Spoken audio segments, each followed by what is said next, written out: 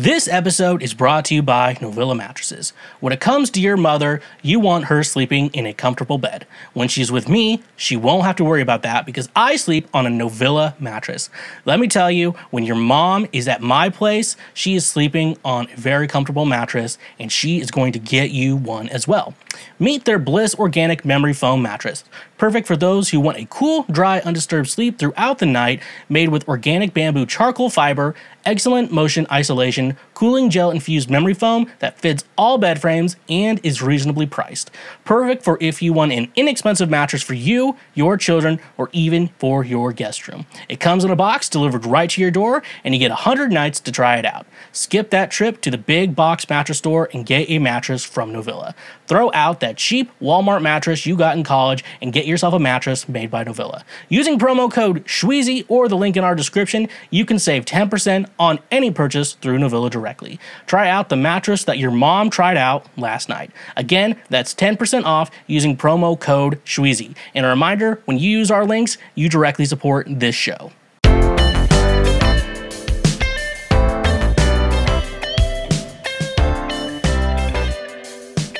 Hello, and what is going on, my fellow Schwoke Lords? What is up? Welcome to yet another episode of Cancel Schweezy, better known as the Lord's trademark favorite podcast. What is up? Welcome to the show today, folks. Well, thank you for clicking on my dumb fucking face and seeing what God, or the Lord trademark, has in store for you today in everything that you do on Cancel Schweezy. Because the brownie! Welcome to the show today, folks. It's going to be our best episode ever. I guarantee that this is probably the best episode of Cancel Schweezy we probably ever made. And why would I lie to you? I wouldn't lie to you. What was it? I was trying to think of a song, but now I forgot what song I was gonna sing. And nevertheless, he persisted. We have to move on. We have to continue. We have to continue the journey. We have to continue the struggle. The power of me. The power of being Schwoke. Welcome to the show today, boys and girls, friends and family around the world and in this country. Welcome to the show today. I'm feeling good today. You know, feeling good today. I got to play music this weekend. In the band, I'm playing with the guitar player. His girlfriend came. His new girlfriend. I don't know if he's had anyone before. We started dating someone, and his mom and the girlfriend were just talking to each other. And it's like a pretty new relationship too. And so I see that, and it gave me anxiety because imagining someone who's seen my wiener and is now talking to my mom. It's gonna be pretty rough. That's rough, buddy. Just imagining the conversation now. Yeah, when he was in the 5th grade, 1 month he didn't make the book it to get that free pizza from Pizza Hut. So ever since then, I've thought he's had some mental problems. So I'm like, Jesus fucking Christ, Anyways, though, so along with my problems, welcome to the show today, folks. Cancel Schweezy, the only podcast that has been wanting you to come for a long time. And if you don't get that joke, hopefully you do get that joke. By some point in this episode, we'll be talking about that. So don't be stingy. Come on, Mark, don't be stingy. And make sure you're hanging out for all that. But in the meantime, go check out my music. Under Schweezy. I think I do have a release coming up in November. I'm not allowed to announce it yet, but it's coming. It's coming up in May. I don't think I have coming up in May. That's like the one I'm missing. Every week I'm thinking of one. Last week I remembered to do that. Get this one. Because the brownie! And then now this week we're coming up. I forgot coming up in May. And I have fucking... Man proposes and God disposes. And that's my hole. That's where it spits. I don't even need to use... That's my hole. That's where it spits. That's what we're talking about here. I don't even need to use that, but for some reason I have it. I don't even know the times I can use it. I'm talking about the dumb... Maybe sometimes the hole in my face... that's my hole. That's where it spits. That may be the one time...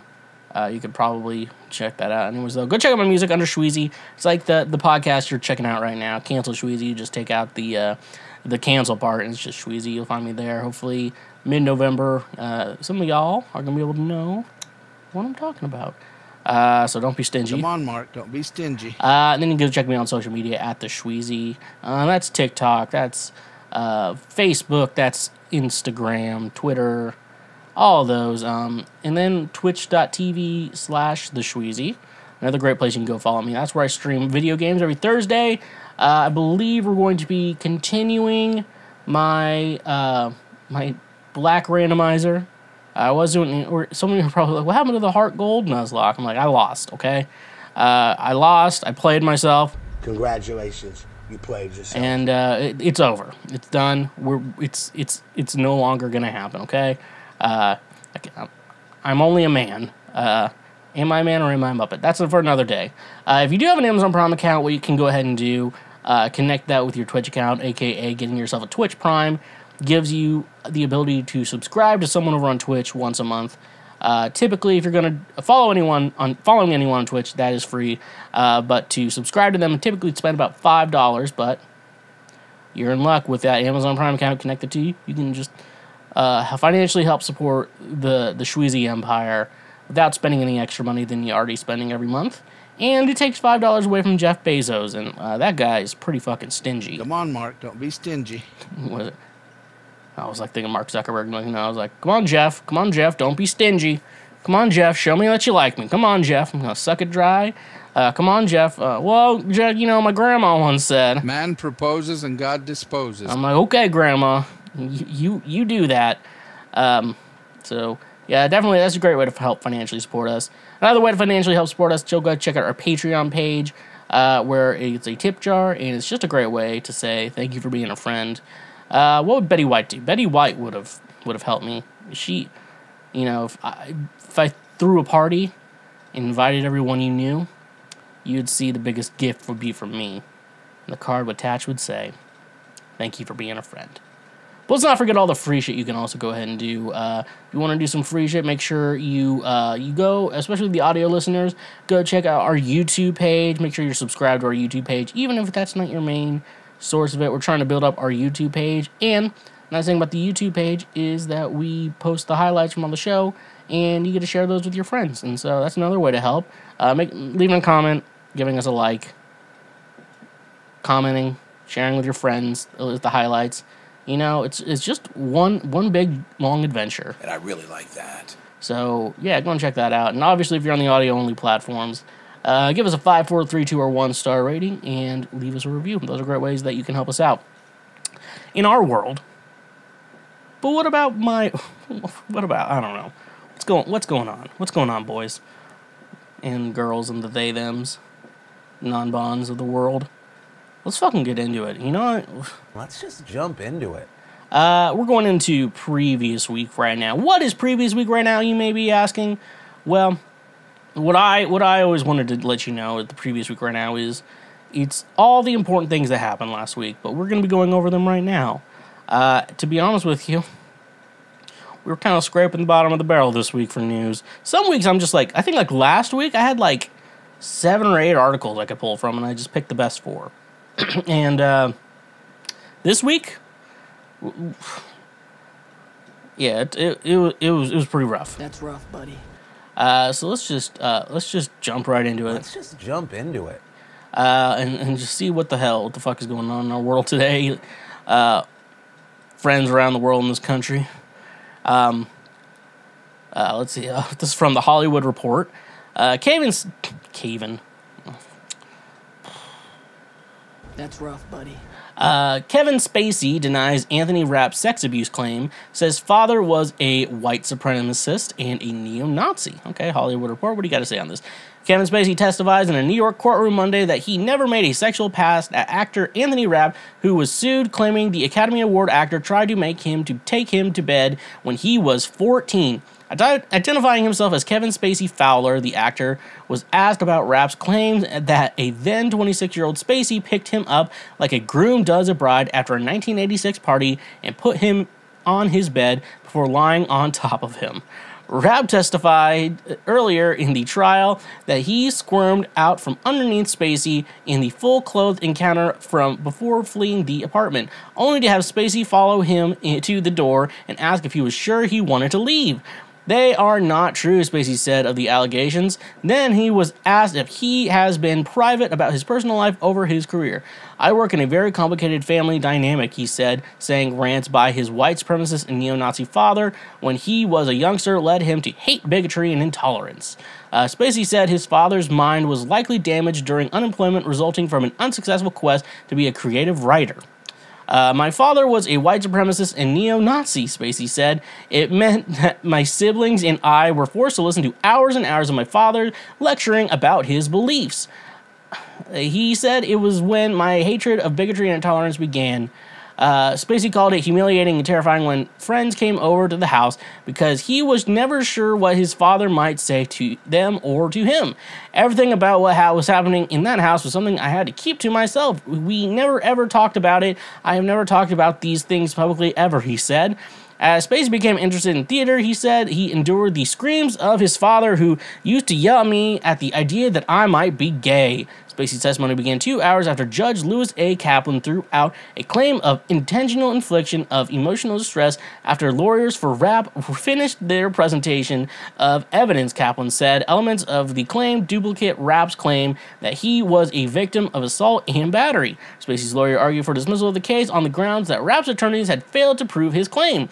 Kaplan said the trial can proceed with assault and battery claims asserted by Rapp, a 50-year-old regular on Star Trek Discovery on television. He was part of the original Broadway cast of Rent. Oh, okay. Spacey, 63, was an Oscar-winning actor popular on the Netflix series House of Cards, and claims by Rapp and others in 2017 abruptly derailed his career. Rapp was performing in Precious Sons on Broadway in 1986 when he met Spacey. Rapp testified over several days earlier in the trial, which entered in the third week on Monday. Associated Press does not usually name people alleging sexual assault unless they come forward publicly, as Rapp has done. Okay. Anthony Rapp, he was the original in Rent? Okay. I need to see his face, because I don't know what he looks like.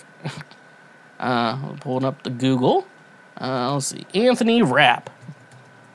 Rapp, American actor. Oh, he was like the director guy. Yeah. Yeah, he was the director guy. I mean, here's something that was kind of funny. I mean, I'm not saying this is... You know what's really funny about this whole sexual assault thing? Fuck. So, but it is funny how Kevin Spacey was like, he kind of knew he was gay, that the kid was gay. Not saying it was right. I'm just saying he knew, at least. I mean, like, his gaydar's on. Like, you know, sometimes, like, gay guys will hit on just the straightest person ever. And then they're like, oh, I'm sorry. Or they wish, you know, they were straight, you know.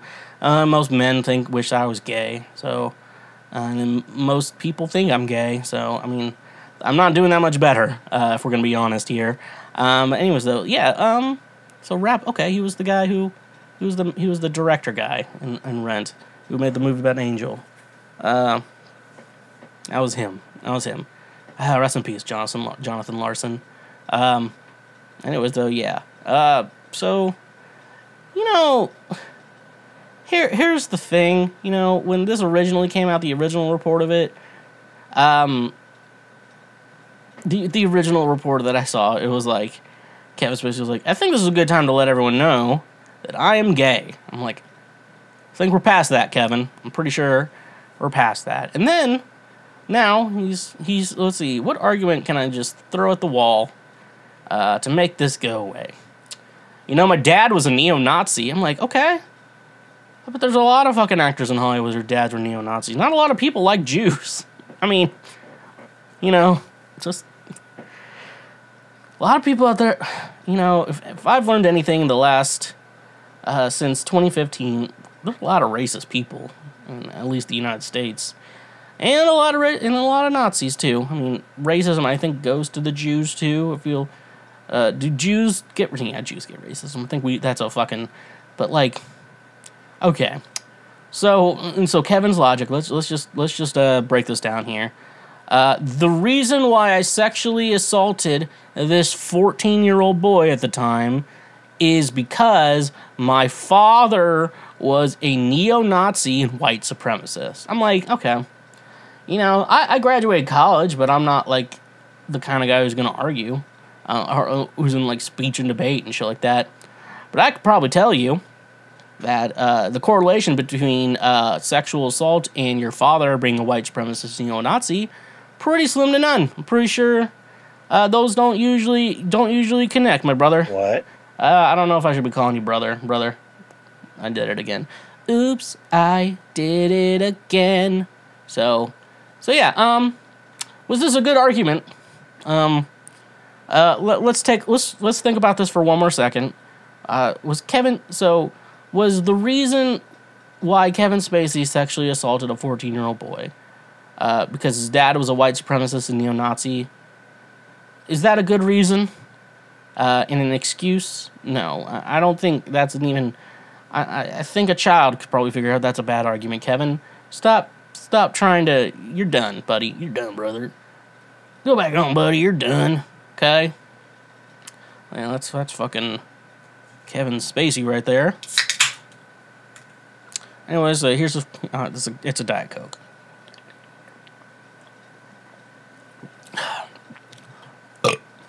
Okay. This is from Comic Book Resource. A resource. First Super Mario poster has fans asking Nintendo to fix the plumber's flat butt. What? Following the release of the first poster for the upcoming Super Mario Bros. Animated film, fans are insisting that Mario's butt is too flat. The poster for the movie features Mario gazing out across the Mushroom Kingdom. However, fans were quick to point out something felt off with everyone's favorite plumber. Multiple fans took to Twitter to complain about the size of Mario's butt. Several edited the image have since been shared, showing the plumber with a much more substantial backside, claiming Mario would barely be able to jump 3 feet with his current design. So a redesign is necessary to ensure his actions in the movie are realistic. These complaints are reminiscent of the public outrage that ensued over Sonic's film design in 2019. Sonic the Hedgehog was ready and set to sprint into theaters after the release of the film's first trailer. However, fans all around the world expressed their thoughts on the blue blur's horrendous design, which gave Sonic much smaller eyes than fans were used to seeing. Fans insisted that Sonic's design was more creepy than it was cute, so director Jeff Fowler and his team redesigned the character with what appeared to be a much more satisfying design for audiences. What is not seen in the poster is the front side of Mario. However, a McDonald's employee recently posted an image of the character on Discord, and many believe it to be the movie version. The version, which will be voiced by Chris Pratt, seems to have features that are more in proportion with the rest of his body. Therefore, it could perhaps be a creative decision that Mario's butt is smaller in the film, consequently appearing more realistic. Joining Pratt in the film is a cast of all-stars including Anya Taylor-Joy, Charlie Day, Jack Black, Seth Rogen, Keegan-Michael Key. While Pratt being cast to voice Mario was controversial, the Illumination CEO Chris Meledandri assured fans the actor gives an exceptional performance. Chris was cast because he felt he could give a great performance as Mario. Meledandri said, and now that we've done about 15 recording sessions and the movie is 3/4 done, I sit here and say that I love his performance as Mario. Super Mario Bros. Is scheduled to leap into theaters April 7th, 2023.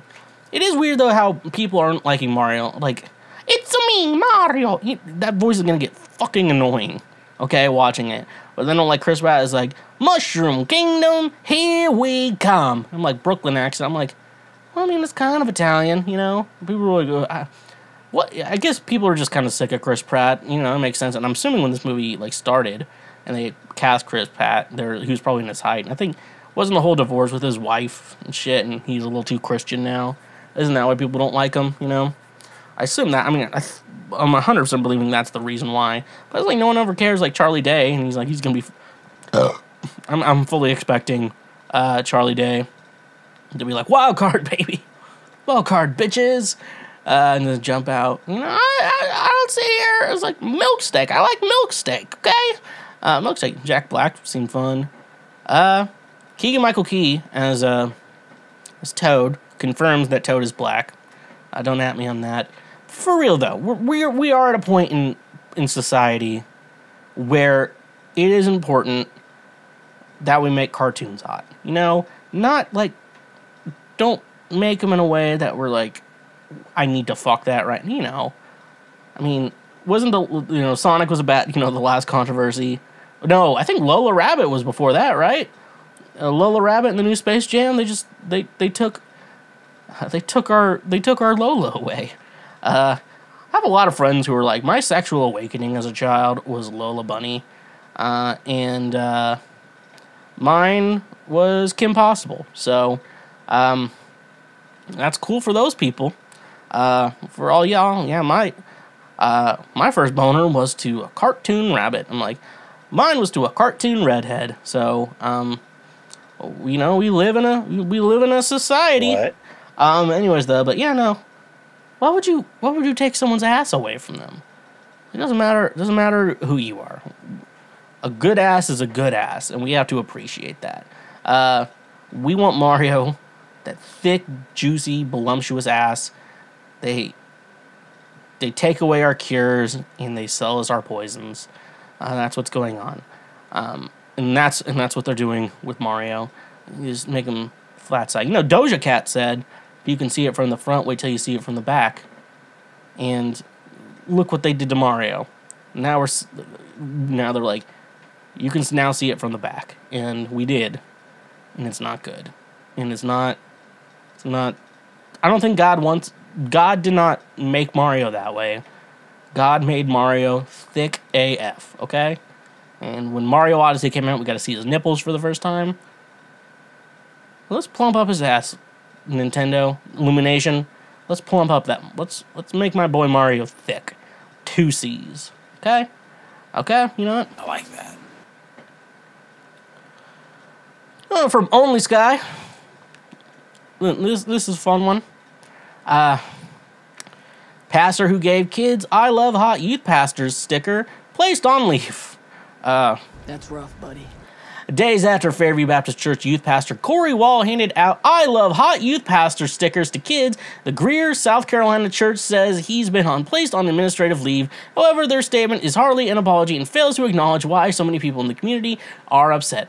As I recently posted after the sticker began making the rounds on social media, Wall himself admitted he handed them out in an email claiming he was just trying to poke fun at what he called the "I love hot mom" culture. He added the joke was a mistake and in poor taste. The church's leadership only said in another private email it had discussed the matter with Wall and that he understands this should not have been shared with the students. The increased backlash, however, may have pressured them to issue another, more public response. They did that this afternoon. Okay, that's all I have here. So, first of all, most of you are probably thinking, I'm going to go on some anti-church rant right now.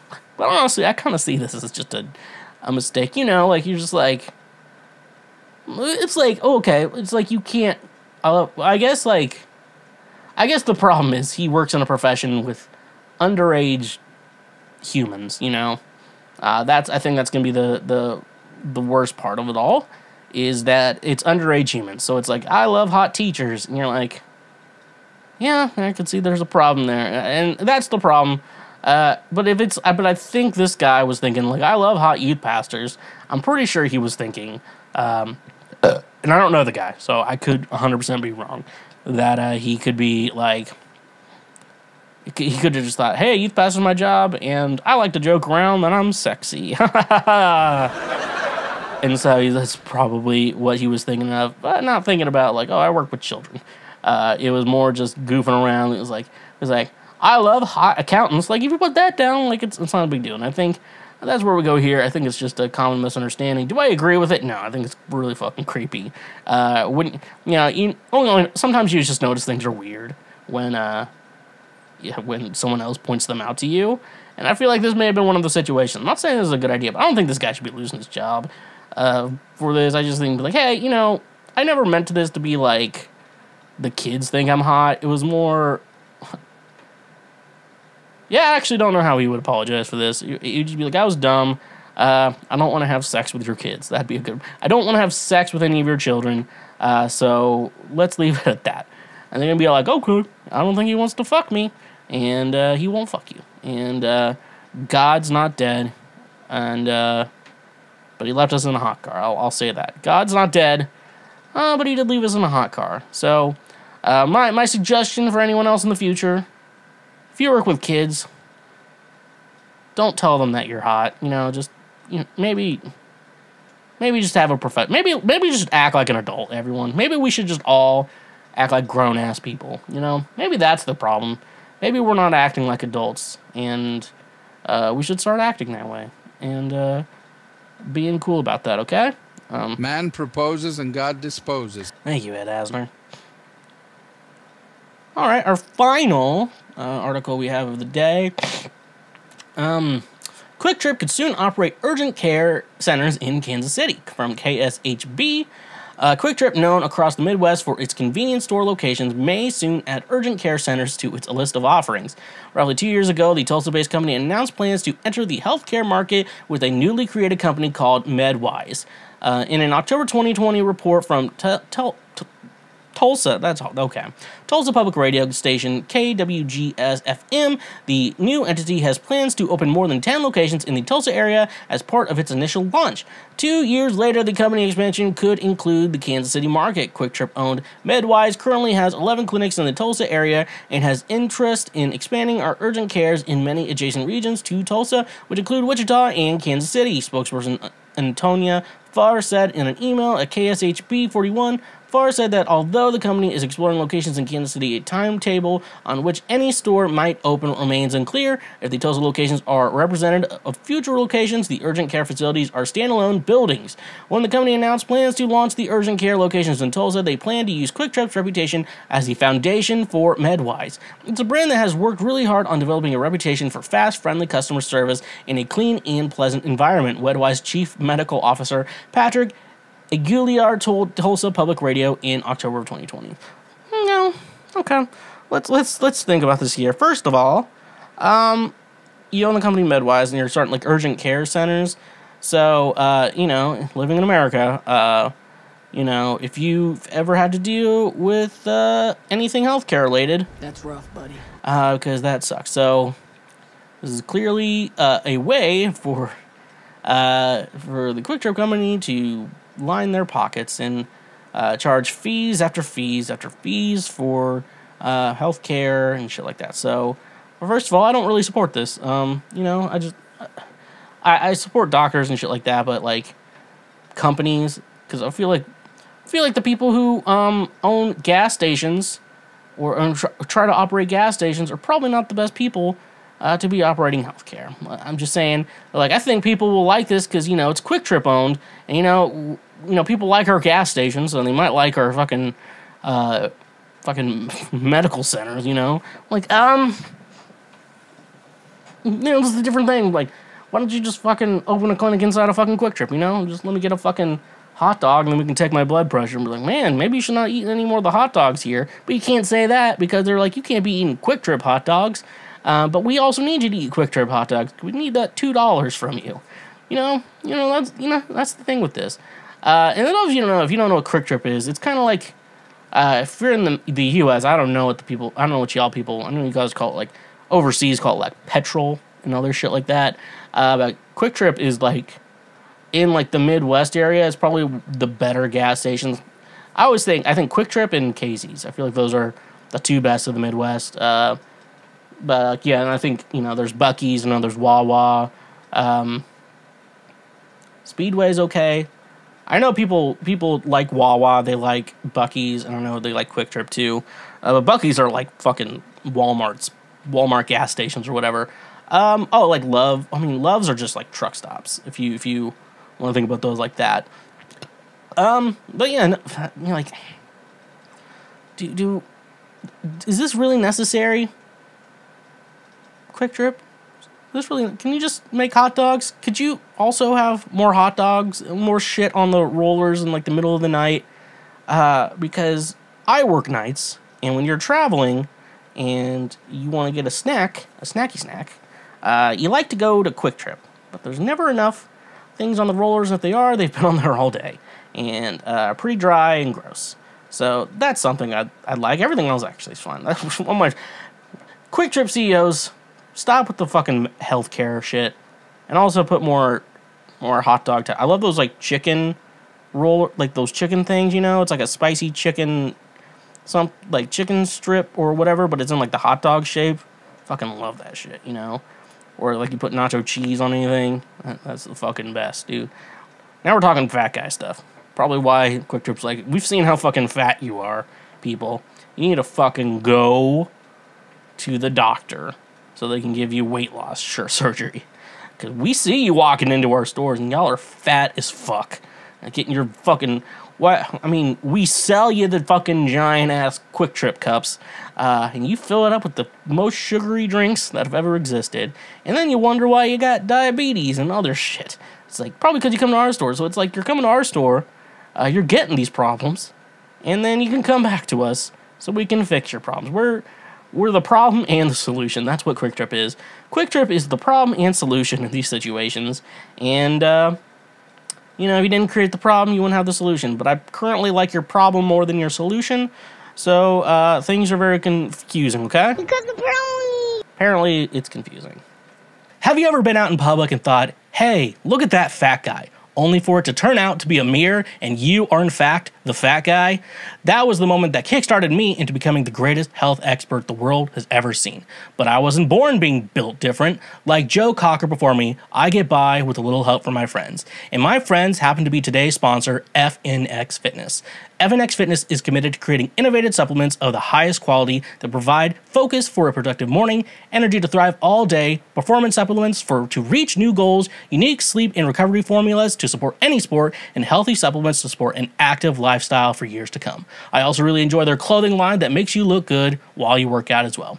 Another thing I love about FNX Fitness is that with every purchase, they donate a gallon of water to a child in need. Start working out smarter, not harder, by using the link in our description today. You can save 15% on your purchase. Go save 15% on some of the best supplements out there when using the link in our description. And remember, when you use our links, you directly support this show.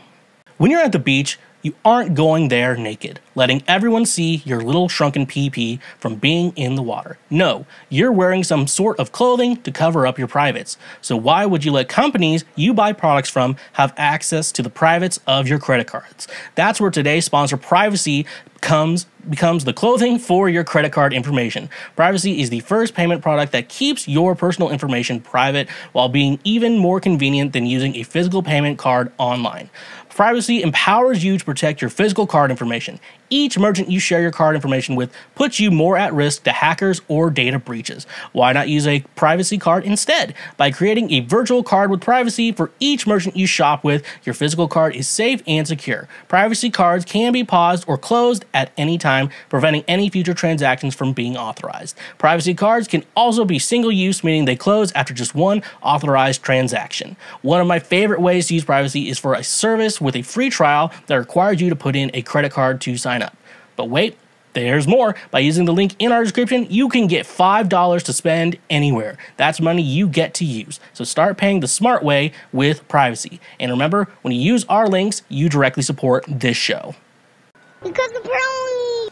So apparently, Tom DeLonge rejoined Blink-182. So last week, because I started hearing the rumor, I saw someone that was like a good rumor, a rumor stating that Tom was rejoining Blink-182 in the band. It was like a good rumor. It was good qualified. So, you know, I did make an effort to say that, hey, we're recording this on October 10th, so things can change between that. So I record on Mondays, and then the following Wednesday. So say you're listening to this on the Wednesday it comes out. I recorded this on the Monday prior. I usually record it in the evenings because I prefer to do that. I was drinking on the show, but now I'm taking a break. I'm trying to lose weight, folks. Getting back into fitness. Fitness dick in your mouth. Oh. So yeah, it's like 2 days, and so I record that Monday, and then the next day, Tuesday. Not even really 12 hours later from when I initially recorded that. They announced their new song "Edging" coming out the following Friday, and then they announced Tom's back in the band, making, it had to be in like the in between of everything. It just had to be in between all that. Why? What do bad things happen to me? But anyways, but I think I did make it clear. It's like, hey, I'm recording this October 10th. They announced on October 11th. So you can't be too mad at me. Come on, Mark. Don't be stingy. I am going to try to make an effort. Like, the tickets look insane right now.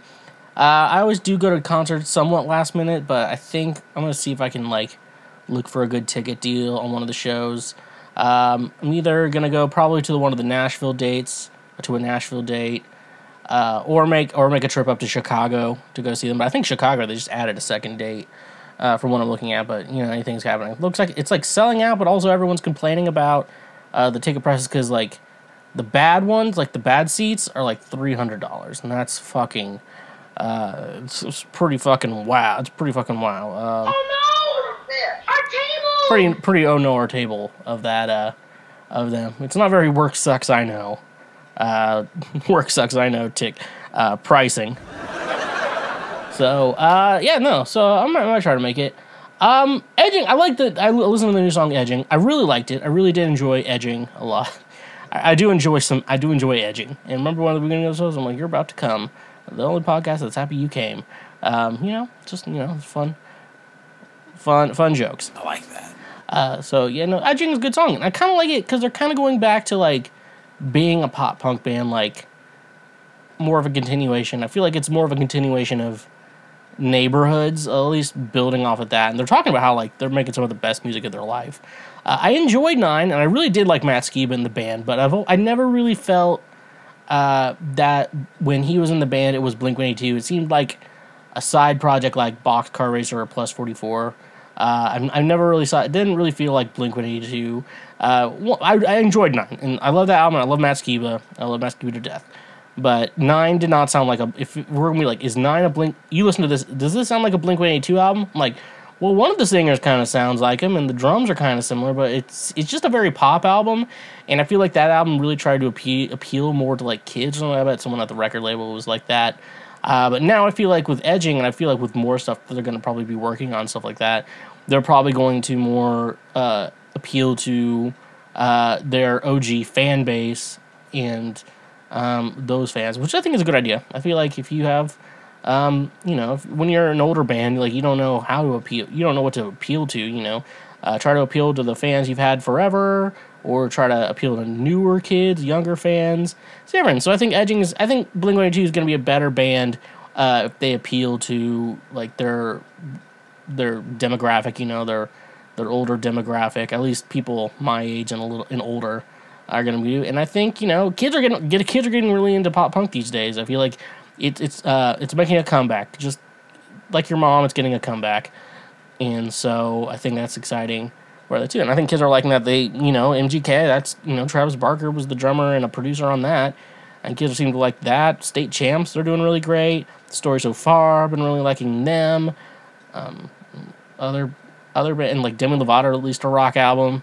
You know, it's making it's, you know, it's like your mom getting a comeback. So really cool, awesome. Hopefully, I can continue to talk about Blink-182. I listen to them all the time, so you know, because I feel like What's My Age Again is just like my life anthem right now. I'm not even 23. You know, it's as fun as that. What?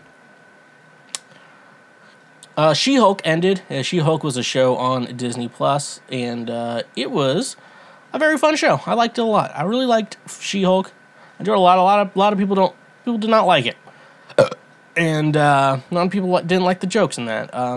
You know, I'm a believer that women can be funny, so I wasn't triggered watching She-Hulk and her twerking with Megan Thee Stallion. I'm like, you know, we could have done more of that. You could have had her not wear the fucking man ugly suit when she was wearing that. She could have worn something else. You know, I'm just saying, women can be funny.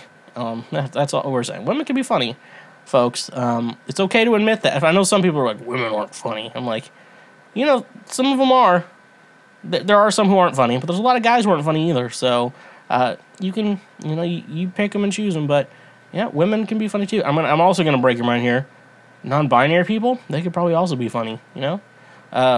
Humor is not for one gender. Humor is all genders and stuff like that. So that's, you know, I think that's a big thing I think you should think about, where comedy comes from everyone. But there are some women I've dated who are not funny. But I'm not saying it's because they're women. I'm saying it's because they weren't funny. And I know a lot of people. Well, I saw the best So I saw the best fucking post. It says, maybe if you suck dick the same way you suck the fun out of shit, you'd still have a man. Anyways, though, I don't know where I was going with that. I'm just like, chicks can be funny, and a lot of people think the show sucks because they think women can't be funny. And they can be. So shut the fuck up, okay? What? And, you know, another big complaint I think people had with She-Hulk that I think what needed to be intentional when they made this show is the fact that She-Hulk comics are comedies. So you have to think about it this way. Like, everyone's like, they ruined Daredevil in this show. They ruined Daredevil in She-Hulk. Like, okay, because it's not the same as the Netflix show. Disney's going to ruin it. So here's the thing with She-Hulk comics. If the character appears in a She-Hulk story or She-Hulk comic, then it's going to be a comedy. So that character is going to be in comedy situations. That's the whole premise of She-Hulk. It's like if Walter White showed up in The Office. And not like because Bryan Cranston has worked, but like Walter White showed up in Scranton, walked into Dunder Mifflin. Do you expect it to be a fucking serious show, or are you expecting it to be Michael Scott and like, hoo, what's up with ya? Got any meth? Oh, just kidding. You know, like you expect Michael Scott to be making jokes, and so that's what happens. So, you know, so when like more serious characters, I would think like Daredevil show up. It's just gonna be a comedy. So I'm assuming when Daredevil, Born Again, and even I'll probably think the Echo series as well when they get to that. Wilson Fisk will be back. He'll be killing people, slamming their fucking heads in car doors. I know. I was like, why would you want to watch She-Hulk when you could watch that? I know. Why would you want to laugh when you could watch a guy get murdered with his head slammed in a door by a fat man who's pure muscle? That's an interesting question for you. And you know what? It's okay. You know, God works in mysterious ways.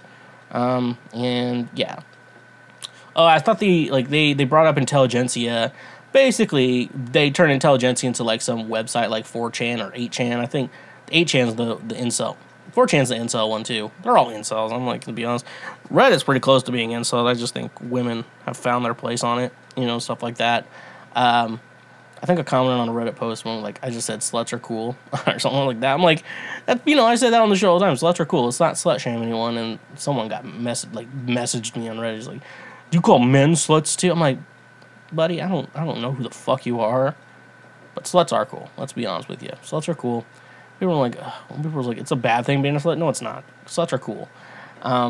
Yeah, no. Then they had Intelligentsia, they made it more like 8chan, you know, like just incels and shit like that, doing their incel shit. So people were calling it Incelligentsia, which I thought was perfect. I like that. But no, it was like just a website, and I was expecting something a little more devious behind it, because Intelligentsia in the comics are like all the super smart supervillains. So I was expecting the leader to show up. He's a Hulk villain who, for some reason, is going to be showing up in the next Captain America movie as the main villain. Samuel Stearns, I think his name is. And so I was really expecting him to be it. He was teased at the end of the original Hulk movie that no one needs to watch.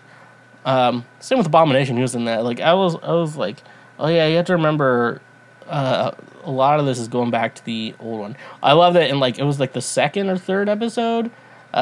Jen was like calling Bruce, like, "Hey Bruce, I want to. I think I'm gonna represent Emil in court." And she's like, "Fine. You sent me a really nice letter. It was like we're different people back then." And you're like, literally. That was fun. Little fourth wall breaks throughout the whole thing. I think it made it really fun. I enjoyed it. A lot. But yeah, no, I was expecting, you know, the leader to make an appearance, or I guess MODOK's going to be in the next Ant-Man movie, so I guess we're not going to see him. But I was totally expecting the leader or something else to show up. But yeah, it was like every week, you know, it was like it worked as like a story of the week, but then there was also in the background some like other big story going on, like the Wrecking Crew came in and tried to get her blood, but they couldn't get it, and then they had Josh, which, you know, we all know anyone named Josh is clearly a villain, like our friend Josh Casey, author of Tracking Desire, A Journey After Swallowtail Kites. It's finally good that the real world and the fake world have finally combined, in that there's finally a villain named Josh. Because I bet you could go up to any woman right now and be like, "I'm sorry what Josh did to you," and she'll probably start crying, to be honest with you. Like, or they'll trigger. It'll trigger something good, bad. It's gonna trigger something for you. I'm telling you, that's it. And they're always named Josh. Josh was the real villain of this whole thing. How do you join? How do you have sex and join an incel group or whatever? That's always weird to me. How that can work. And I guess people just And so there was like all these different story threads that's going on. They didn't really seem to start making sense.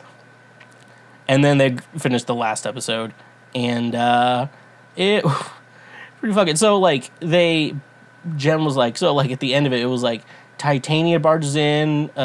Emil was back to in the Abomination, but he was a good guy. And was it Todd tried to turn into a Hulk because he stole her? That he was behind Intelligentsia the whole time.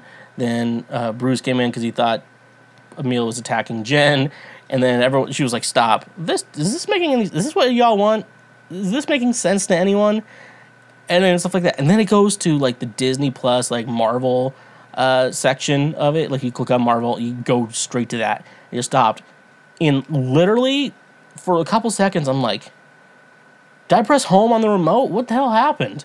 You know, I was like, what? And then she just pops out of there. Okay, where are we going? Then they go into the event, a Marvel Assembled page, which is basically like the making of, we call them Marvel projects, which I was like, okay.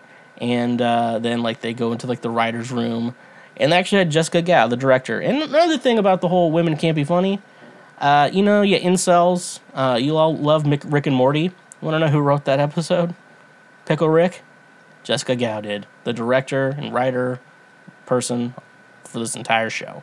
So I think y'all can shut the fuck up now about women being funny, because you talk about he was a pickle. It was hilarious. Like, I think we figured out what's going on with you. So yeah, they like go to like, and then they're like, okay, this is what Kevin. And then they're like, on the writers' room, like, this is what Kevin wants. And so Jen's like, okay, I'm gonna go like fight Kevin. So she's like going into the office. She signs like a not non-compete, but like contract or whatever, to not like leak anything or whatever.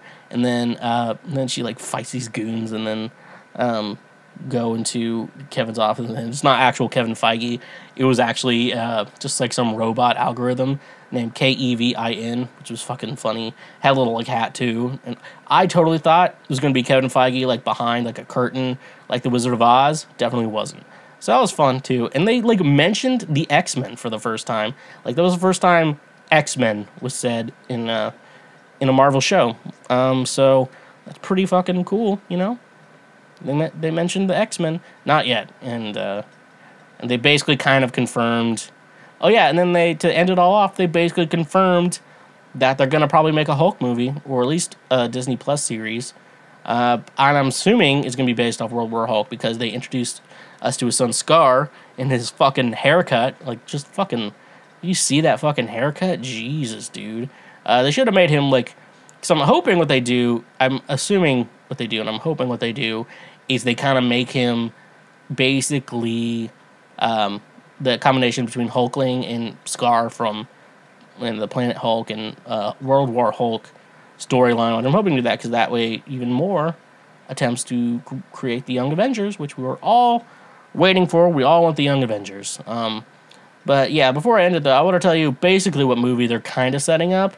They're basically going to make an adaptation of World War Hulk. Now, the initial story, World War Hulk, happens after Planet Hulk. So, Planet Hulk was kind of recreated in Thor Ragnarok. So, have you seen that?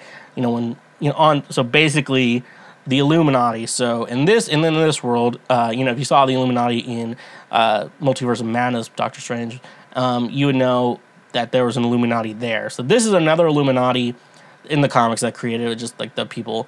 I think this one was Black Bolt, Tony Stark, Doctor Strange, and Reed Richards. There may have been other characters too, maybe what was it? Like, Namor's usually on it, T'Challa's usually on it, but I don't think this MCU has the Illuminati on it. So basically that they think the Hulk is too dangerous, so they put him on a ship, they send him off-world. Basically, he lands on Sakaar, he joins the gladiatorial shit, and then he starts like a revolution. there and kind of takes over with some, and he has like some chick or whatever. He is pregnant. Yeah, he basically gets some chick pregnant. I can't remember who. So basically that happens, and then she has a cocoon, and then like an explosion happens on Sakaar, thinking his wife is died, and with his pregnant wife is dead. So he goes back to Earth and just beats the ever living shit out of everything. Well, here's what so basically it's like the Thor Ragnarok storyline where they start a revolution on Sakaar and stuff like that. And then here's what I read. This is from like Wikipedia, I'm pretty sure. After the Illuminati, Black Bolt, Tony Stark, Doctor Strange, and Reed Richards banished Hulk from Earth, the spacecraft they used explodes, killing Hulk's pregnant wife, blaming the Illuminati for her death, and more powerful than ever because of this time spent absorbing the radiation levels on planet Sakaar. Hulk returns to Earth for revenge with his allies, the warbound Hiroing, Korg, Elo, Kaif, Meek, No Name of the Blood, Archfree, and Mung. So, like, basically, it'd be like a continuation from his story from what I would say is the Thor Ragnarok, and basically, because Thor Ragnarok, they basically got Planet Hulk in there without, because I think Universal had the rights to the Hulk. So that's She-Hulk. I enjoyed it. I hope you watch it, too. It was a lot of fun. It was a fun show. And it was cool, Cool stuff, slick stuff, neat stuff. So yeah, no, the other show I watched, it was an easy week because these are shit I was going to watch regardless. The Rings of Power, basically a Lord of the Rings TV show from like the Middle Earth, but it wasn't. I thought they were, when I heard Amazon was going to make like a Lord of the Rings show, I thought they were going to remake, the Lord of the Rings stuff, like, and then do episode by episode, like maybe first season or whatever, stuff like that, going order like that with Tolkien. But then I guess they didn't, so they decided to create kind of a new thing, which is kind of cool because I think Lionsgate and like a million studios own the Hobbit rights, but like Lionsgate owns they had the Lord of the Rings movies, and now Amazon's doing the shows and stuff like that. So this is a great way for them to like basically connect with the show, but at the same time, like, it doesn't necessarily need to be like visually the same or the same characters and stuff like that, So it's kind of cool. I grew up Christian. If everyone fucking take a drink again. And the only times that you were allowed to watch anything like fantasy or science fiction, it would either had to be Lord of the Rings or Chronicles of Narnia. Now, the Chronicles of Narnia, it was very much just very Christian allegories. That's like the whole story is like Aslan died for Peter, and then he rose again from the dead because it was a sacrifice, kind of like Jesus did. Lord of the Rings doesn't really have that. Just J.R.R. Tolkien was just a Christian himself, and he was friends with C.S. Lewis, and they hung out together and talked and believed different things. So.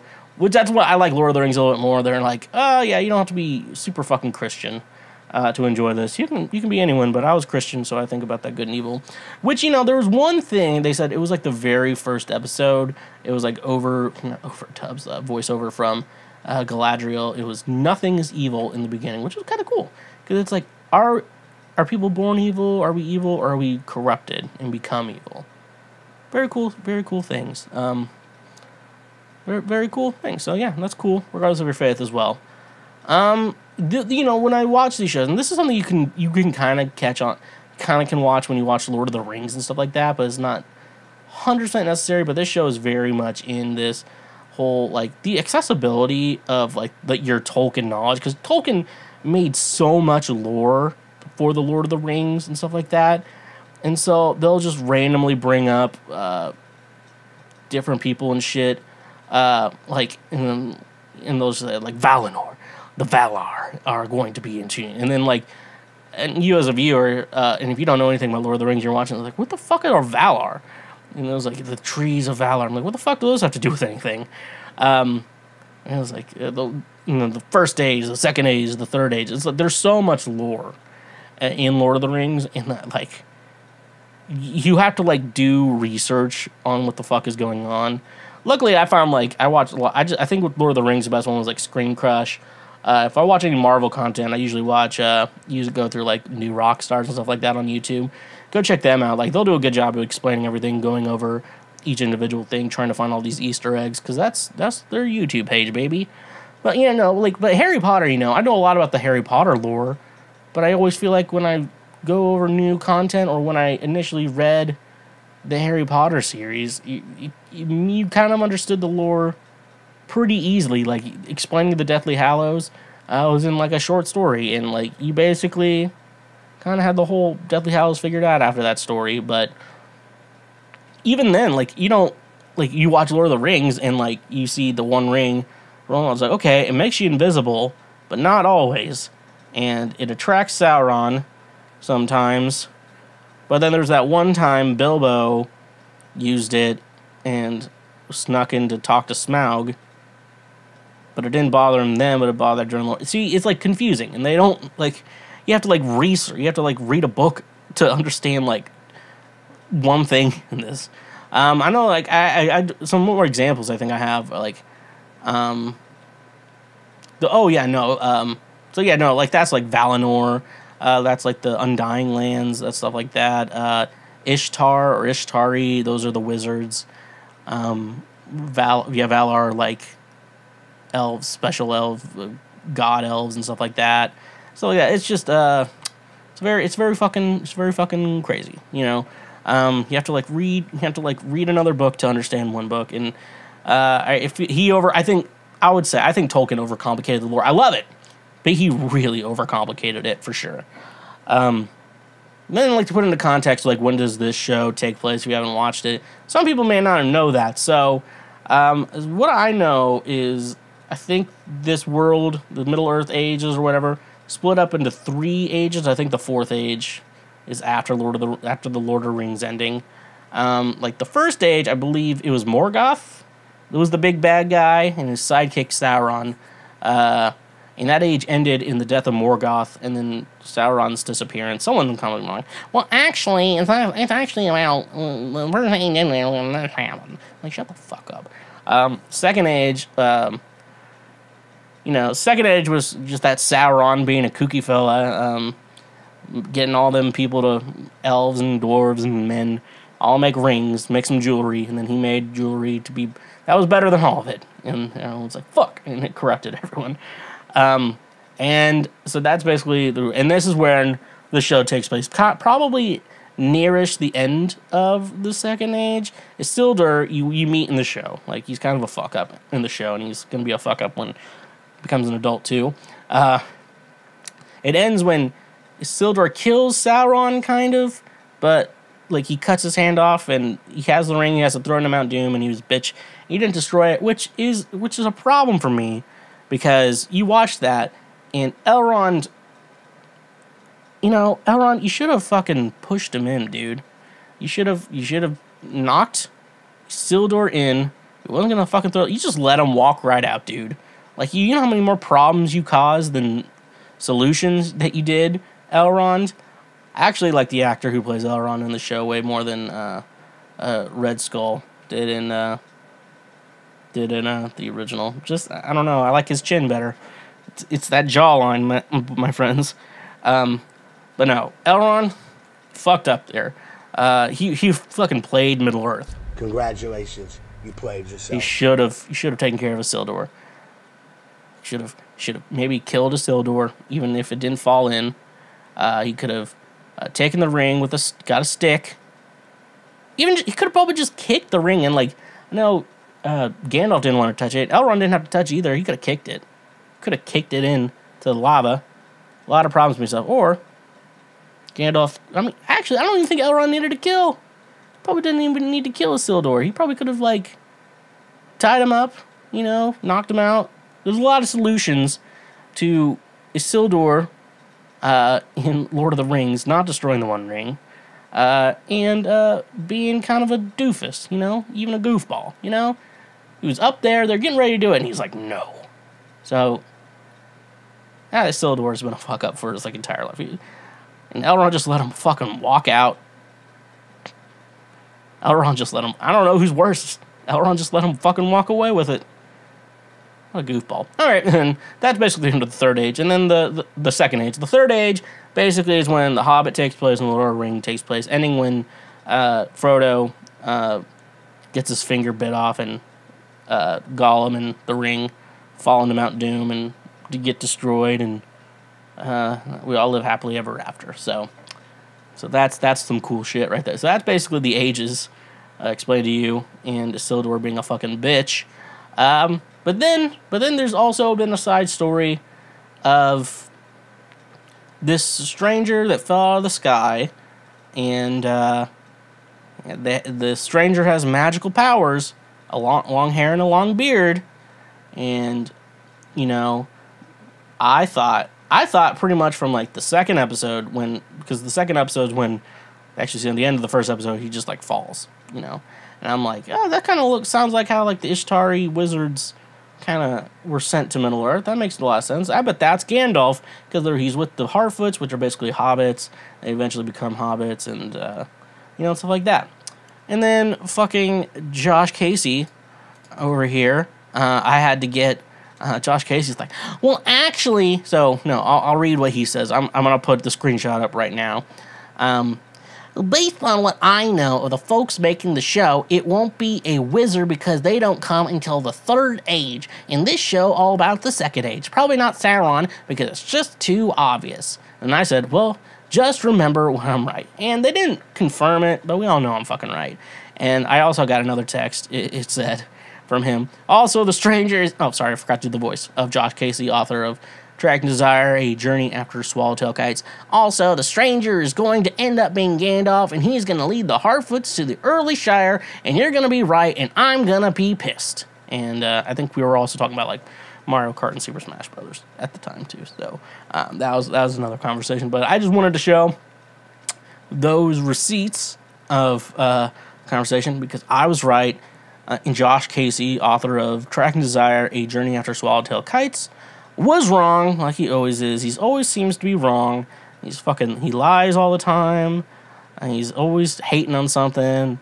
He hates popular things because he thinks it's cool. Did I mention he's actually one of my friends? You start talking shit on all your friends and you're just like, no, I actually do like him a lot. I actually have realized that I do talk more shit about my friends in front of them than I do behind their back. I rarely talk about people bad behind their back. It's always like right in front of them. And isn't that better than talking bad about them behind their backs? Everyone actually would like to know, everyone, is it better to talk shit to someone in front of them or behind their back? Because I do most of it in front of their faces because this is the type of guy you get. And which one is that? This is the type of guy you get. There we go. So, anyways, though, basically, yeah, they basically confirmed that was Gandalf. Like, they should have just called him Gandalf or one of his old names, Because if it's not basically, there's 1 out of 5 people it could be unless they create a whole new fucking wizard for some reason. Which they kind of could. If it was one of the 2 blue wizards, that's 2 of the options. And he wears a lot of gray in it, so I'm thinking it's Gandalf gray. And, like, I don't know. It just seems weird if it would be Sauron or Radagast. Like, it just needs to be Gandalf because Gandalf's like he's always had this relationship with the hobbits, and so it has to be Gandalf. That there's no ifs, ands, or buts about it, Okay, so yeah, that was the Rings of Power. I fucking loved it. I'm so ready for the second season. I didn't even go over one of the biggest twists of the entire series. I didn't even go over that. I want you to find out because I would feel like I know the episode's basically been out for a week. By the time even most people get to it, it'll be over a week or close to a week. So, like, we've all had enough time to watch this shit. So, yeah, I think it's a great show. If you like the original Lord of the Rings or the Hobbits, even a little bit, I think you'll enjoy this show. You probably already have an Amazon Prime account that you're clearly connecting to your Twitch account to get a Twitch Prime to help me out, twitch.tv/TheSchweezy. Go check that out as well. So, yeah, no, Rings of Power, so fucking awesome. I heard they started production on season 2. I'm pretty sure it's filming when I talk about that. Basically, like October 5th, so like a week or so ago. They just started it on the next season, so I'm fucking excited. I'm excited to see where the show goes, but I mean, I kind of know where it goes. Basically, what's going to happen is Sauron is going to get the dwarves and then the race of men to create their rings, and he creates his own rings. He corrupts the men, Then they fight, and Isildur, he was already introduced in the show, has to kill Gandalf, but not really finish him off completely. It's like, What the fuck is going on with the Sildor, okay? That's not the guy I am. This is the type of guy you get. Have you ever cracked open a cold one with the boys? The vibes are on, then all of a sudden, you are out of cold ones? Though the vibes are still on, the vibes will soon go off because you are out of cold ones. There's no need to drive when you're under the vibes. That's why today's sponsor, Drizly, is here to make sure that the vibes continue. Drizly gets all your favorite beer, seltzer, wine, whiskey, and much more delivered directly to your home. With their easy-to-use mobile app, we are getting one step closer to never leaving our homes. You know it's saying something when it's being praised as the Amazon for liquor. Drizly is my go-to app for getting all the booze I need so I can do other things. So using our link in the description today, you can save $5 off your first purchase through Drizly. Drizly has proprietary ID verification technology that it provides to its retail partners that allows drivers to scan IDs for more than a barcode to make sure the purchaser is over 21 years old in the US and of legal drinking age in Canada. Retailers on Drizly may have a minimum order or delivery fee. So using our link in the description, get $5 off your first order with Drizly. And remember, when you use our links, you directly support this show. You're not a boomer who still goes to what our ancient civilizations called a store. You buy everything on the internet like a modern individual. What if I could tell you that you could be saving more on your purchases by only making a few clicks on your computer? That's where today's sponsor, Honey, will change your life. Honey is a free browser extension you can download using the link in our description of this episode. Honey searches the entire internet for promo code, coupon codes, free shipping, and anything else that will save you money when buying things online. It is 100% free, and at no point will you have to pay for it with all of those many microtransactions. It's as simple as pressing a single button and you can start saving money. Not using Honey is basically throwing money away that could be saved for more important things. I recently had to get business cards for myself, and Honey literally saved me 60% on a pack of 500 business cards. It was amazing. Add the Honey extension to your browser today for free by using the link in our description of this episode. And when you use our links, you directly support this show. Cool stuff, slick stuff, neat stuff. Okay, so I guess it's time for Ask Schweezy, the part of the podcast where I go ahead and I tell you all about what's going on. Do I feel like I'm getting distorted? No, I'm not distorted. Okay, though. Well, yeah, it's time for Ask Schweezy. I'm going to answer some questions. I'm going to answer questions and answers. You know, we live in a society. Because the brownie. And so, therefore, it's my time. I don't know what the fuck I'm saying. I got distracted. Congratulations, you played yourself. Okay, let's go into our first question. Let's see what we got here.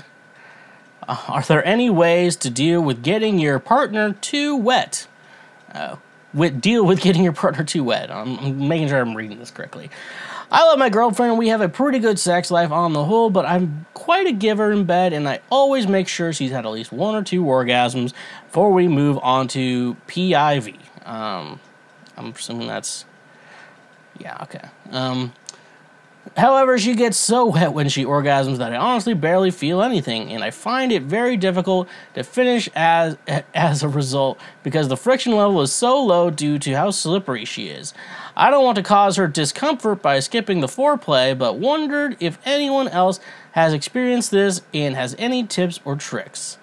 And you also want to let me know, we're bareback because we're trying for a baby, by the way, if that makes any difference to the response. What? How unfortunate, King. This is a problem for you. She's just fucking too wet, fellas. I can't deal with it. My girlfriend, she's so wet. I give her 2 orgasms, and I'm slipping it in there. I'm just like, we have hardwood floors. I'm slipping on that shit in my own home. That's what's going on. She's just that turned on by me. Me and my hog are just turning her on. I actually want to look at what PIV stands for, because for someone, PIV meaning personal identity verification. Oh, what's the PL? Penis and vagina. Okay. Oh, wait. So, are you even? So you're eating her out. Penis and vagina. Why is that why did you use PIV? That sounds so much. That sounds so much different. You could have just said for penetration. Why did you just say penetration? That makes more sense to me. That's rough, buddy. Yeah, that's also what I want to say to your problem. She orgasms, she gets so I mean, yeah. What do you do? Well, yeah, I actually don't know what to. I mean, I've never been with a woman and she's just like, it's been wet, but I've never been like, this fucking thing is dripping. Well, besides your mom. That's another thing. But yeah, no, I guess some women have this problem. So I don't even want to answer this question. To be honest with you, I just want to say fuck this guy. It's just like a humble brag. Why am I talking about this on the show? So you're where she's too. What happens? I guess do you come? I guess because it sounds like you're eating her out. So that sounds like the thing. I mean, have you figured out how to do it with your penis? You could try that. You mean you could try jerking off your own before so you last longer. You could think about Marjorie Taylor Greene. She always ruins my boners. That's for sure. Marjorie Taylor Greene really does ruin my boners for me. There's other, I guess the only situation I can say you gotta turn her, you can't, but then it's like, that's not as fun. Buddy, I think you should just fucking live with this. You're like, I can't feel my dick inside her. Oh no. I think you should just shut the fuck up. That's the answer. That's what answer I was thinking towards. Maybe you should just shut the fuck up. I think that's gonna be the answer I want to give you. Because if a guy says this to me, yeah, my girlfriend's just too wet, and you're like, fuck you. It's the same situation where people are like, I just eat so much and I just can't get fat. Fuck you. I think these are the same fucking people. They're the same people. They just have, this is the sex version of, I eat as much food as I want and I don't get fat. I think those people, maybe some people just need to go fuck themselves. I don't want to tell you, go fuck yourselves and fucking deal with it, pussy. I don't have anything else to say to that. I didn't even have a real answer. I'm just saying, suck it up. I think the girl I'm dating is intellectually disabled, but I can't tell. What? Basically, some of the things she says or the way she acts makes me think that at times she is intellectually challenged / disabled, but I don't know if she was ever diagnosed as such. How can I find out in a way without hurting her feelings? What? Okay, so I remember, I don't know, there's some comedian out there. He talks about how his wife was diagnosed with Asperger's later in life, as an adult, but he was already dating her and he was already ride or die with her. Congratulations, you played yourself. That's not ride or die. First of all, ride or die, bitch. So he was already way too far into it with her to do anything. So now the love of his life has Asperger's. And you know what? I'm gonna be honest with you. I've worked in customer service jobs. I've talked to those old people. There are a lot of fucking baby boomers out there with undiagnosed autism running around with society. I remember there was a kid I went to high school with. I won't name his name because that started a whole fucking can of shit that I don't want to get into. He had severe autism. Did he have a touch of the tism? No. God slapped him into last week with his autism. That's how much autism this kid had. And there's nothing wrong with having autism. I want to say that. There's nothing wrong with it. However, his mom refused to think he did because it was the 90s / 2000s. And she was just like, I don't want my baby to be weird, so if I don't get him diagnosed, he can't have autism. It doesn't work that way. Okay, I just want to say it doesn't work that way. And so since, when kids have autism, one thing they help you is how to, you're not perfect, but how to function in the world. We all have to learn how to function in the world. Doesn't matter if you have autism or not. We all have to learn how to function properly in the world. It's called a society. We live in a society, as my favorite George Costanza would say, not the Joker. It was George Costanza. I would say we live in a society, and so we all have to learn to live that way. Intellectually challenged or disabled, though. See, here's the thing. I'm not getting any examples of what she's doing. You saying some of the things she says or the way she acts makes me think that at times she is intellectually challenged / disabled. Isn't disabled, like, autism isn't a disability. Actually, let's look that up. Okay. Is autism considered a disability? Autism is a neurological development disability. Okay, with an estimated prevalence of 1 to 2% of the Americans' worldwide population, diversity means that each person's individual experience of autism and needs to support the services can vary widely. Okay, so, in other words, that's rough, buddy. It is disabled. I feel like disabled is more of a physical thing, and mentally challenged is the other side. But, like, I don't think Down syndrome people are disabled, but apparently some people are like, they're disabled. I don't know. Maybe don't get medical advice from me or psychiatric care from me or any of this from me. If you're looking for that advice, maybe just don't go to me. I don't think I'm the one to answer it. However, how do you figure it out? Well, you could let's think. Well, I'm not going to give you good advice, so I'm just going to give you advice.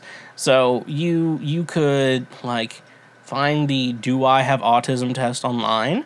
And you could, like, sit on the couch with your girlfriend and, you know, be like, I want you to take this quiz, but I'm not going to tell you what it is until we finish. And so you do that Do I Have Autism quiz that I have started a couple times, never finished it because I like living in the dark on whether or not I have autism or not. Okay, that's just me.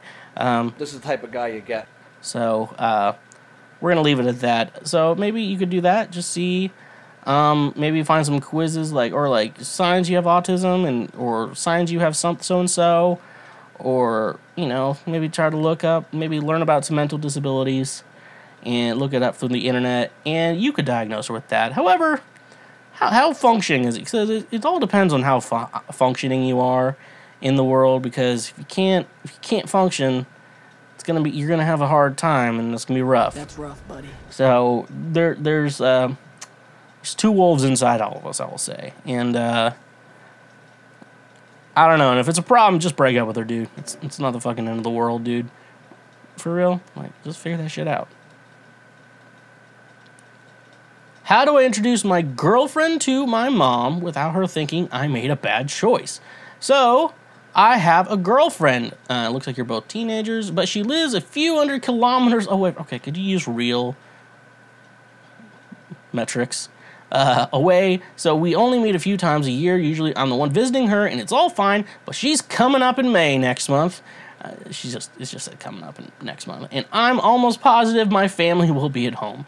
The thing is that my mom is really intelligent and smart and tried to raise me the same way. I'd say she did a good job, and my girlfriend is not. She's not dumb, but she's not really interested in such things, and for me, it's fine. We just talk about other stuff, and I'm a bit afraid that my mom will criticize her. I know she won't tell me to break up or do anything because she respects my choices and understands that I'm a separate being with my own goals in life, but any ideas what I should do? Also, she probably knows we had sex, but she picked up the clothes the last time my girlfriend was here. So, first of all, yeah, she's probably not here for sex. Just have safe sex. Just wear a condom. Even if she's on birth, just wear a condom. Fellas, if you really don't want a baby, and she says, "Oh, I'm on birth control," just wear the condom anyway. So you'll say, "Okay," but wear the condom anyway. You know, unless it's like a desperate situation. You know, we all know that. But for the most part, just keep a condom in your pocket. And the people criticize you for carrying around a condom in your pocket.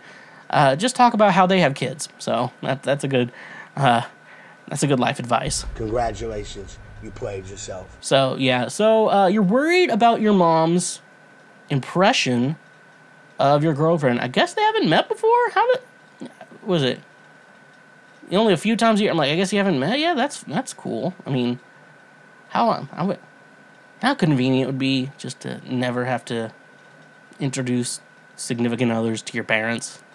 I mean, I only have one remaining. God, that would be so fucking easy.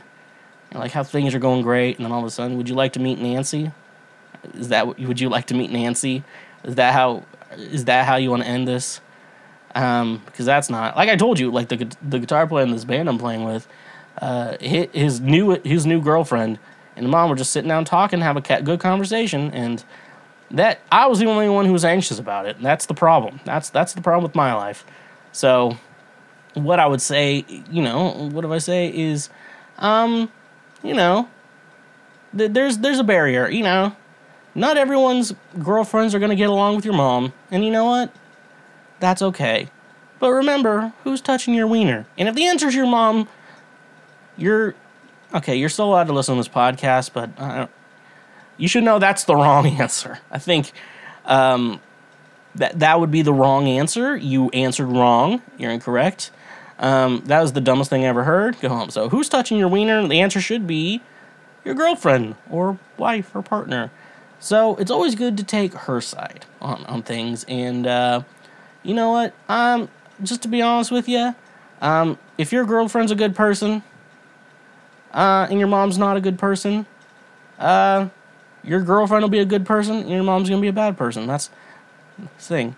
And so, and also, yeah, and there's a lot of things, sometimes you have a crazy mom, and that's why it's always a good idea just to enjoy upsetting your mom like I do. And that way, you have fun when she gets upset, and it's a lot of fun. So maybe that's it. So how to introduce your girlfriend to your mom? It's like, hey mom, this is my girlfriend. That's to answer the question easily. That's how you do it. Hey mom, this is my girlfriend. You're like, oh, it's finally nice to meet you, and stuff like that. Here's something you should also think about. Don't leave them in the room alone, because it's gonna be a little awkward for both of them. So just kind of if you have to leave the room, be very quick and shit like that. It's just how it is. And hopefully she's fine with the sex part. Just wear a condom, bro, and you'll be good. Okay. I like that. Are lower back tattoos trashy? I really want to get one, but a lot of people say it's trashy. The answer is yes, it's trashy. The people who get those are trashy people.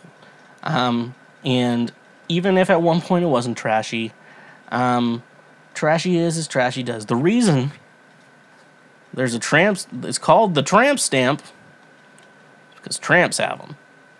Tramps can be hoes. That's before we called them thots. They're just called tramps. Lady and the Tramp. And, you know who Lady is. And I think you know who the Tramp is, Yeah.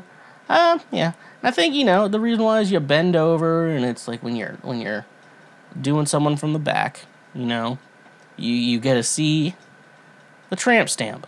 That way it's a self-identifying marker. I never knew that people chose to get those. I just thought you were born with them. It's like, who purposely is like, what I want on the back side of my body, right above my ass? I want a fucking butterfly. Well, when people know I'm into butterflies, I'm like, I don't get what's going on with y'all that you think you need a fucking butterfly on the lower back. And then wear the shirt up and look at my tramp stamp. It says lucky on the back, because you're gonna get lucky tonight. Okay. So that's cool. Yeah, lower back tattoos are trashy. Unless you're like Travis Barker and you just have tattoos all over your body. And even then, his face tattoos, I don't like his face tattoos. Head tattoos, when you're bald, it's kind of weird too. You look like the Executioner from Marvel, the Marvel comics. Just fucking head tattoos. I think those are weird. I think face, the area itself isn't bad. It's just only in that, it's just a sign. If you're a lot lizard and you're like, the only thing I need to survive on is trucker cum. And it's just how it is. I didn't make those rules. I think God just decided, if you want to be a hoe, you gotta get a fucking butterfly in your lower back.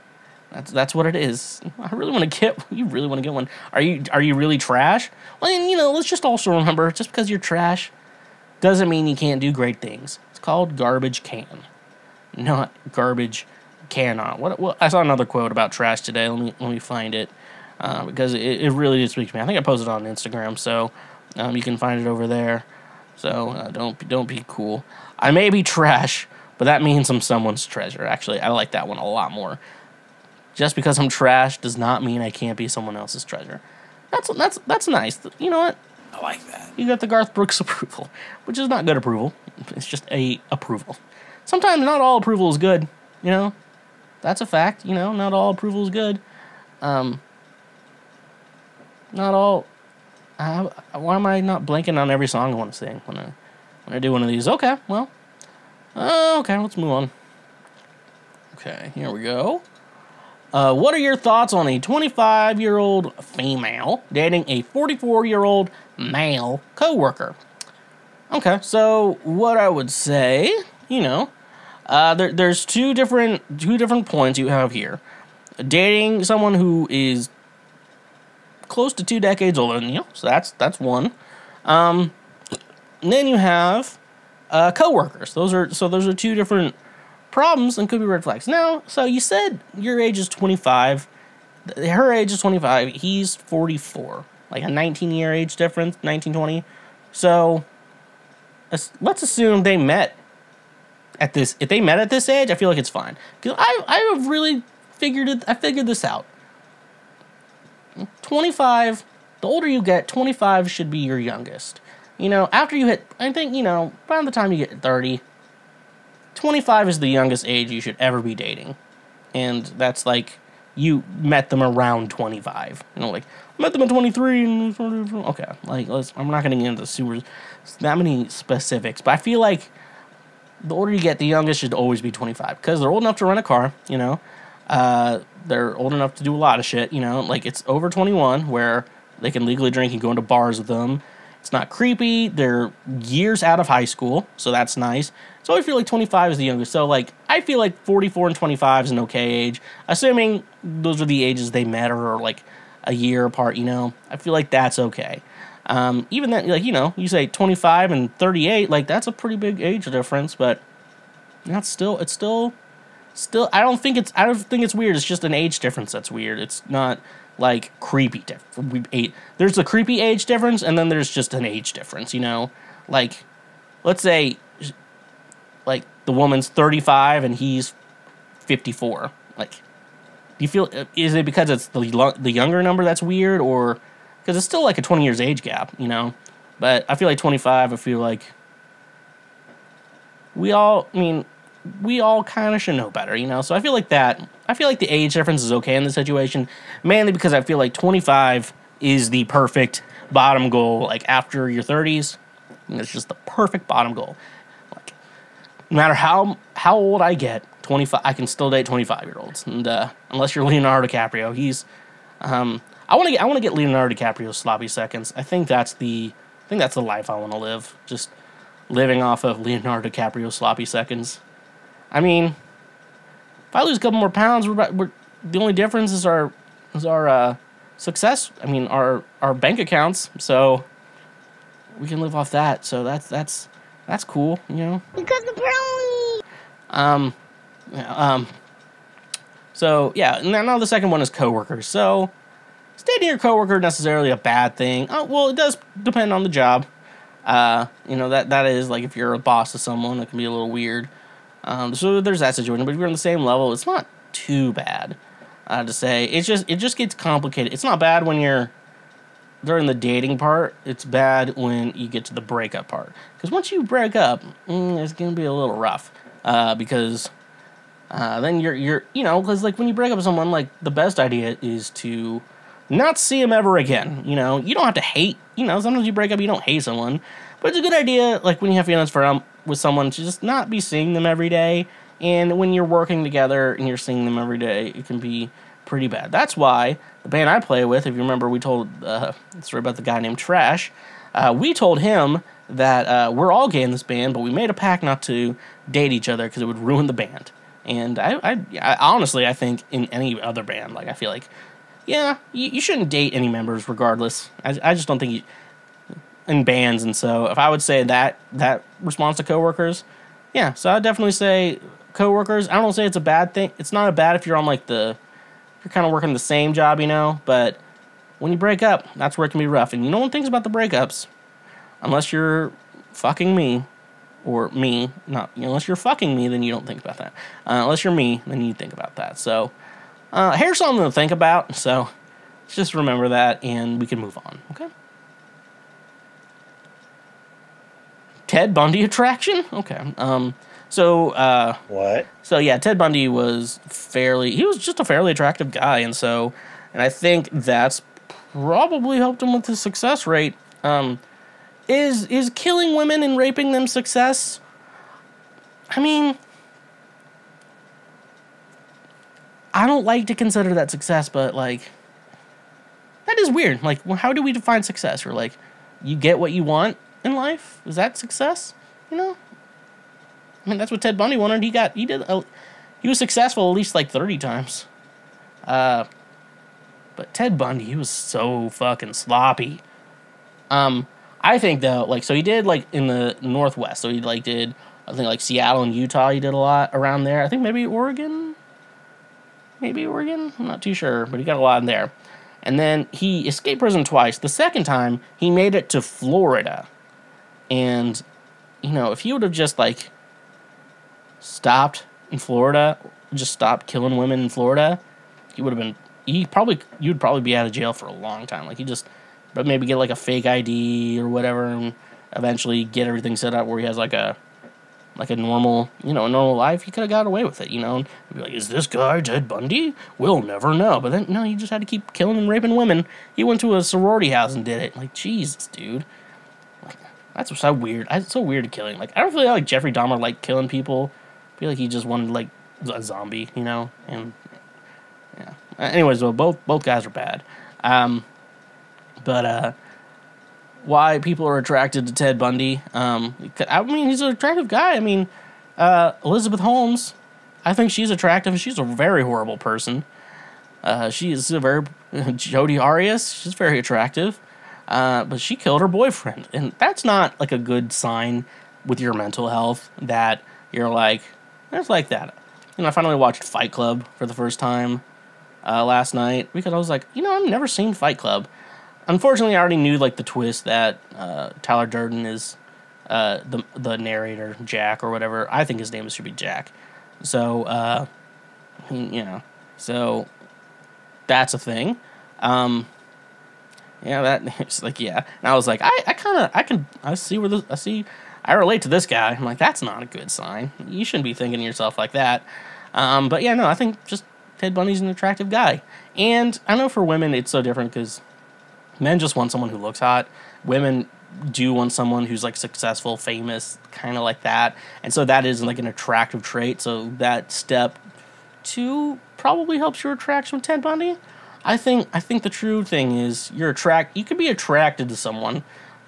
I don't feel like anyone was attracted to Gacy. Someone was attracted to Dahmer. I feel like Dahmer just had to stop being fucking weird. Dahmer could have easily had a relationship if he wanted to. But anyways, though, yeah, you can just think someone's attractive but still think they're a shitty person. You know, I don't think there's anything wrong with that. That's how life works. Some people get you hard and wet, and some people don't.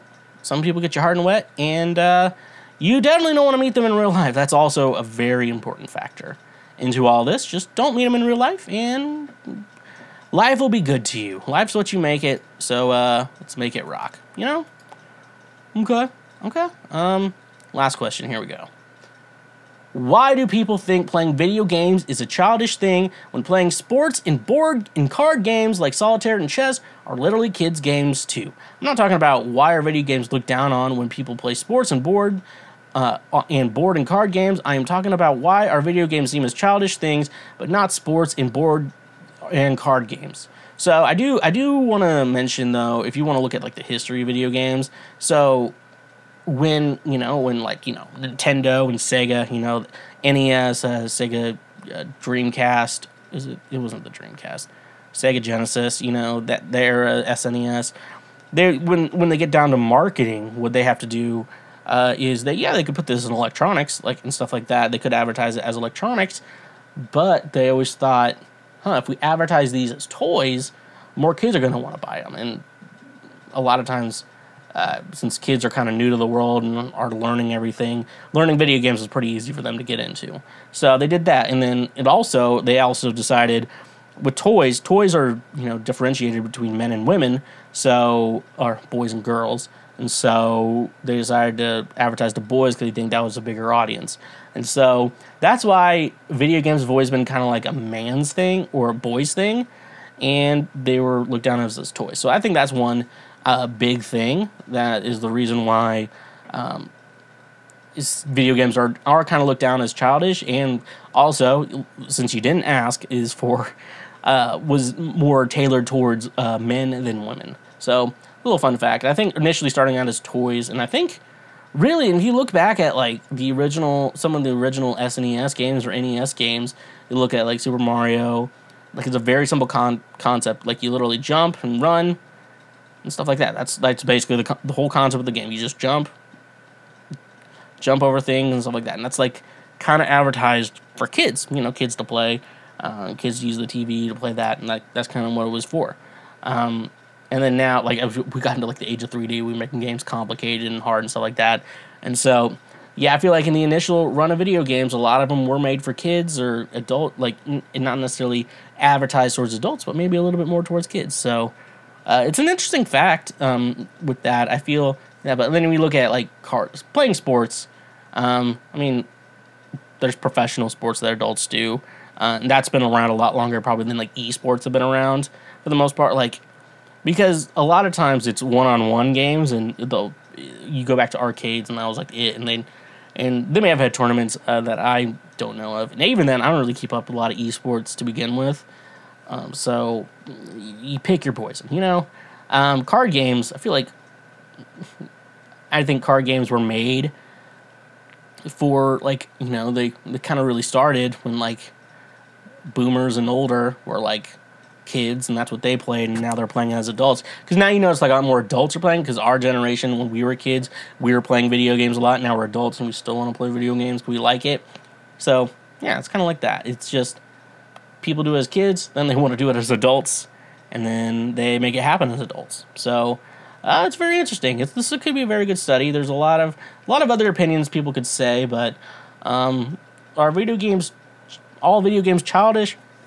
No, definitely. One time I played Cyberpunk 2077. I was streaming it on Twitch, and we picked up an overdosed naked woman. And I'm surprised my Twitch account is still up, twitch.tv/TheSchweezy. And that, so you can also watch me play video games every Thursday, twitch.tv/TheSchweezy. So, yeah. Anyways, though, that's how we're ending today's episode of Cancel Schweezy. It's been a great episode, folks. We're literally a couple weeks away from getting to 100, so definitely make sure you hit that subscribe button over on YouTube and wherever else you are listening to this podcast at. Podcast being Cancel Schweezy, the Lord's trademark favorite podcast. Thank you so much. Make sure you go check me out on social media at TheSchweezy, my music under Schweezy, twitch.tv/TheSchweezy. Make sure you connect your Amazon Prime account to get a subscribe. Help out your daddy over here. Daddy. And then you got our Patreon page, a great way to say thank you for being a friend. And don't forget, if you are on the audio platforms, make sure you go check us out over on our YouTube page, where we post our highlights and more of the show. So you definitely want to check that out. And don't be stingy over there. Come on, Mark, don't be stingy. And then, obviously, leave us a comment, and share that with all your friends, because it's a great way to help the show out for free. And if you're on the audio-only platform, give us a 5, 4, 3, 2, or 1-star rating. So let's end this. Like always, honk if you love butt drugs. Stay awesome. Believe it or not, Schweg isn't at home. Please leave a message at the beep. I must be out, or I'd pick up the phone. Where could I be? Believe it or not, I'm not home. You just finished a full episode of Cancel Schweezy. You are now one of the smartest individuals who will ever exist in our world. If you like that episode, make sure you subscribe. Whether you're watching this show or listening to the show, make sure you subscribe. That way you get notified whenever we release full new episodes as well. And if you're on YouTube, smash that bell button. That way you get notified anytime we make a post over here on YouTube. Honk if you love butt drugs, and yeah, stay awesome.